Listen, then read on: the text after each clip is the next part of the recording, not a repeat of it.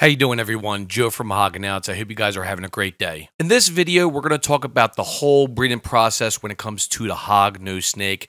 This is your complete guide in 5 easy steps, and we're going to start it here on HOGOUT.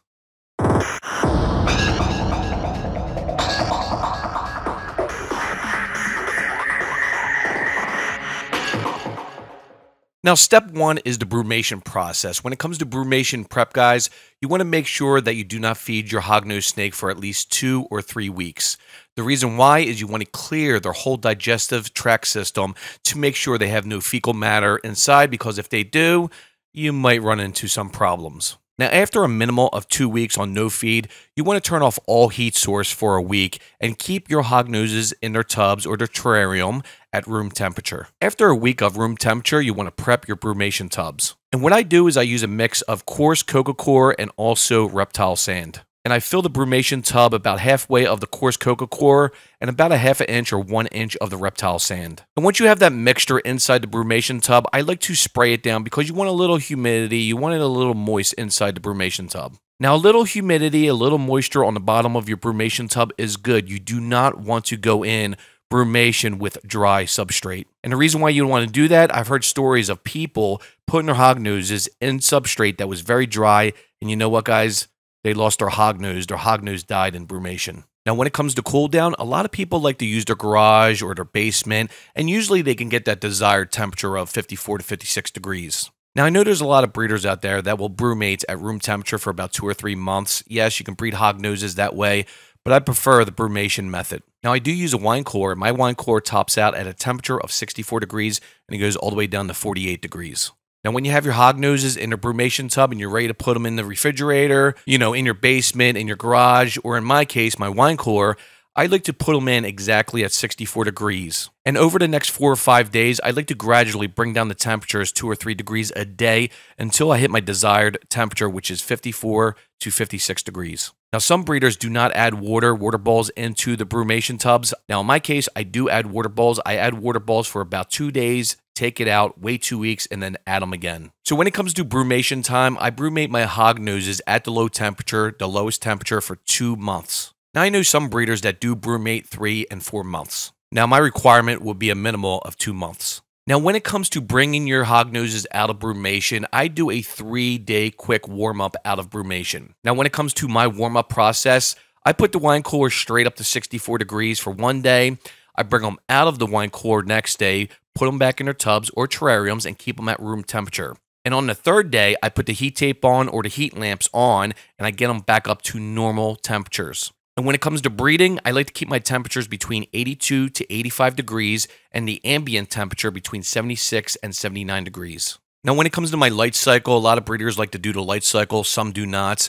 My light cycle is 12 to 14 hours a day. Now, after 2 or 3 days at normal temperatures, you can offer your hognoses their first meal. I like to feed my females 2 small meals a week and my males 1 meal a week. Now, at the end here, if you want more detail on the brumation process, I did a video, a live feed, a live stream about 3 months ago. You can check that link out below in the description box. Now, the next step in the breeding process is pairing your hognoses.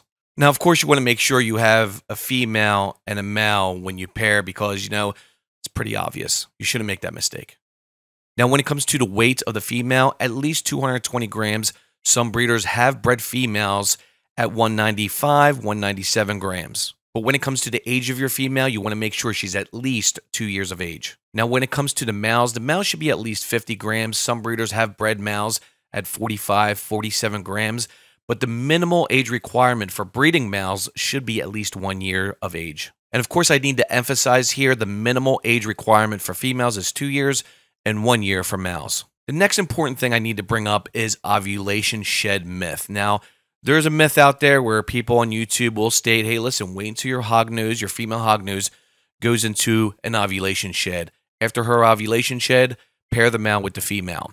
Well, guys, don't wait for an ovulation shed because most of the time, your female will not have an ovulation shed. Now, when it comes to pairing, if your hognoses feed or not, you can still pair your hognoses. Now, I usually pair 14 days after normal temperatures. Some breeders like to get them in there right away and pair them, do first pairing after 6 or 10 days. And of course, the main tip here is get them locked up, get them pairing as soon as possible. Now, when it comes to pairing, I like to pair my hognoses 2 or 3 days at a time, give them a 2-day break, and during that 2-day break, I like to feed them on their first day of taking a break. And 2 or 3 days after, I'll try pairing them again until I confirm a lockup. Now, once you confirm a lockup within 1 or 2 weeks, maybe even 3 weeks, you should be good to hit your female's ovulation cycle.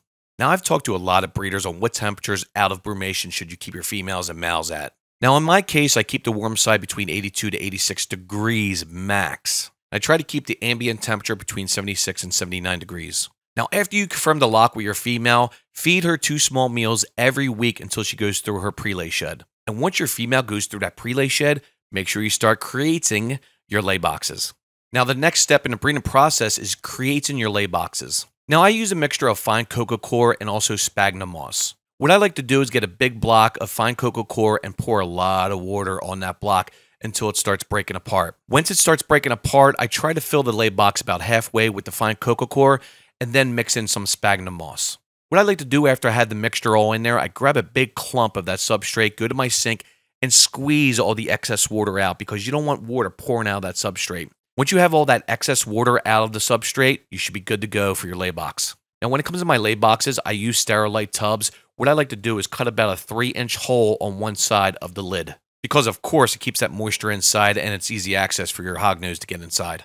Now, after you have your lay box all ready to go, and this should be after your female has her pre-lay shed, you want to offer that lay box to her and then add her to the lay box so she knows where to lay her eggs. I usually add that lay box into the terrarium 2 or 3 days after their pre-lay shed. Now, after you add that lay box or your female into the tub, your female should lay her eggs within 10 to 16 days after her pre-lay shed. Once your female is done laying her eggs, make sure you get those eggs out of the lay box and put them inside their egg boxes within 12 to 24 hours.